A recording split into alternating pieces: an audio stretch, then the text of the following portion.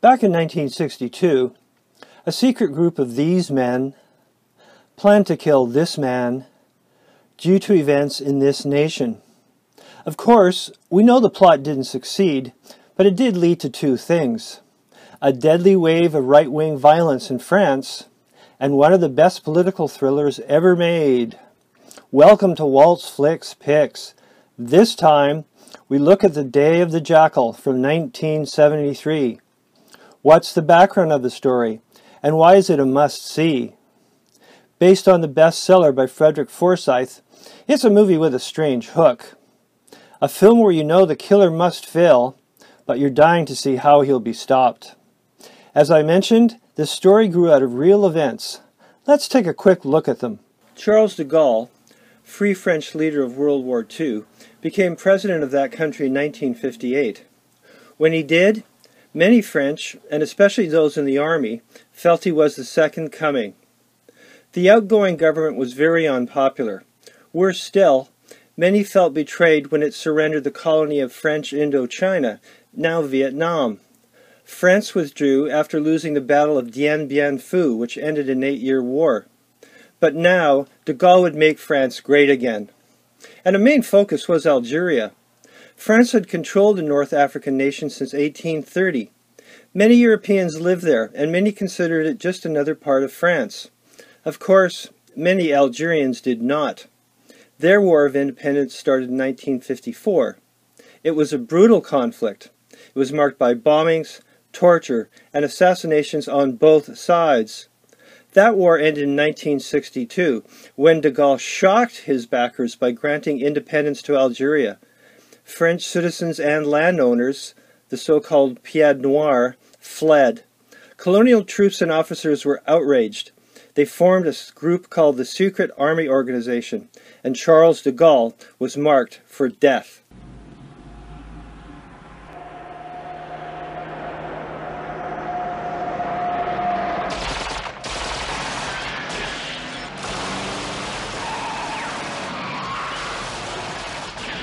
Now, there were many plots against de Gaulle, but the movie opens with a tense sequence that shows a real attack from 1962. 12 men machine-gunned de Gaulle's speeding car. They fired about 150 rounds, but the president escaped. And by the way, in the movie we're told that nobody was killed in this attack, but in reality, 2 motorcycle guards were fatally shot. Also of interest, the skill of de Gaulle's driver got lots of praise, and so did his sturdy car, a Citroën. Some years later, when Fiat was trying to buy the automaker, de Gaulle helped block the sale and kept the firm in France. Back in the movie, the failed plot drives the head conspirators into hiding, where they start on a new plan. This is where real life ends and Forsyth's masterful fiction begins. Briefly, the plotters decide to hire a secret top assassin. French security services uncover the plot and start an international manhunt to get the killer. The game of cat and mouse begins. So, this movie has a lot of aspects that make it work. First, it's a police procedural, and it shows all the person power and hard work taken to deal with the crisis. Now, making this more fun these days is seeing an investigation set in a time before computerized records. It's fascinating to watch the armies of cops and officials plow through documents and files and paper and border checks, all in a desperate hunt for this elusive jackal. And it's a great looking movie. It's shot on location in France, London, and Italy with no expenses spared. We'll touch on that again when we look at the director. And as for the story, it offers a tense chess game between 2 very intelligent men, which, in a way, reminds me of the TV series Columbo. You have a soft-spoken, rumpled detective named LaBelle. He's feeding pigeons the first time we see him. And he's up against this mysterious, suave psychopath, a man who kills without batting an eye. It's always more enjoyable watching crime stories with a sharp battle of wits, and that's what we get here. And there's that strange appeal of watching the cold professionalism of the jackal himself. He's skilled at changing identities, and he's always one step ahead of the police. His real identity remains a total mystery, but he's brilliant, relentless, and ruthless as he travels towards Paris to execute his plan. You add in the historical background, and finally it's all wrapped up in tons of suspense. What will the Jackal do next? And can they ever stop him? One of the great pleasures of this movie is how wonderful it looks, and the realism offered by shooting on location. A lot of this was due to the reputation of director Fred Zinnemann. He got his start in the movies as an extra way back in the 1930s in All Quiet on the Western Front, but by the 1970s he was cinematic royalty. Zinnemann directed Gary Cooper to a Best Actor Oscar in the classic western High Noon. He made From Here to Eternity, which swept the Oscars in 1954 and won Best Picture. He made A Man for All Seasons, which swept the Oscars in 1967 and won Best Picture and Best Director.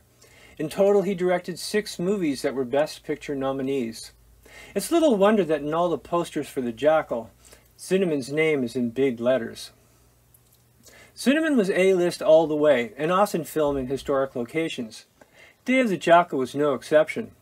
Working with producer John Wolfe, best known for Best Picture Oliver, Zinnemann gained amazing access.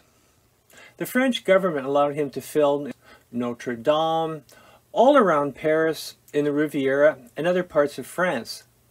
The French also provided real security vehicles and men. Most impressively, Zinnemann was allowed to film during a real major military parade in Paris. This adds a great deal of spectacle and documentary-like realism to the story's suspenseful climax.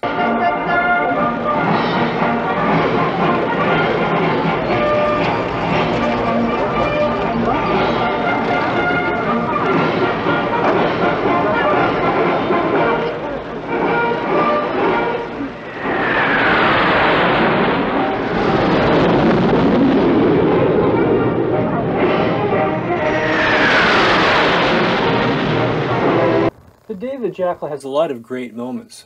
The finale is impressive, filmed during a massive national parade. But I hate spoilers, so we won't go there. Instead, here's a quiet scene that's a favorite with fans and reviewers.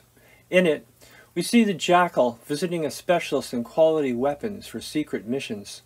As always, Cyril Cusack is great as the soft-spoken gunsmith. And it's fascinating and chilling to watch the pair chat about the deadly mission with dispassionate professionalism.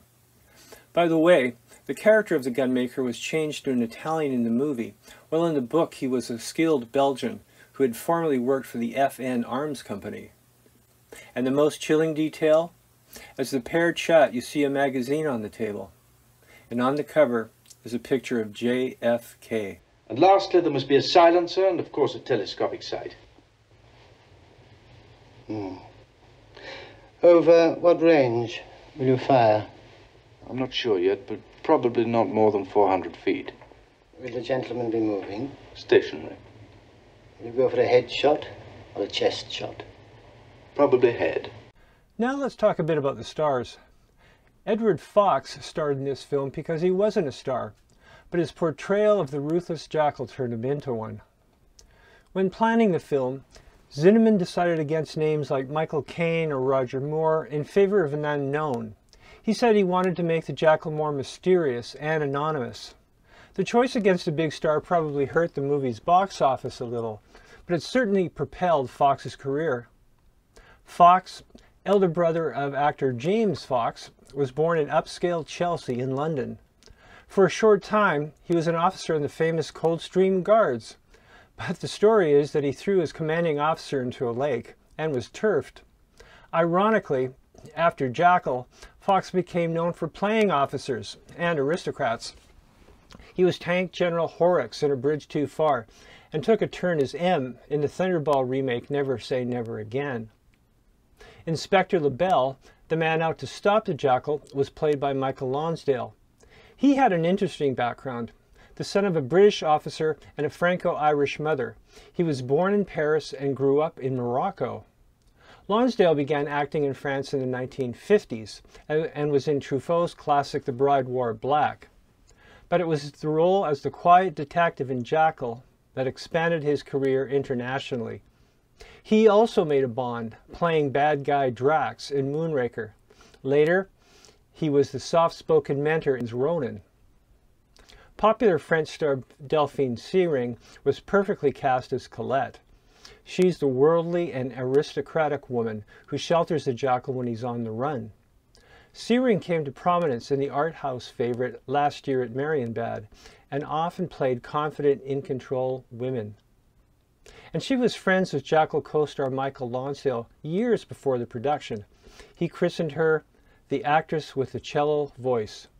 And quickly, the Jackal marked an early appearance for Derek Jacobi as LaBelle's assistant. He'd go on to I, Claudius, Cadfael, Gladiator, and much, much more. Now, let's briefly wrap up the real events and touch on companion movies.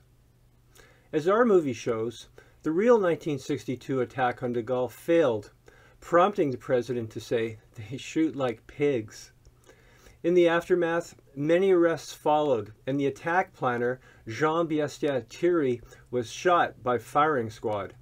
Of note, his execution had the highest security in French legal history, with 2,000 gendarmes guarding the area.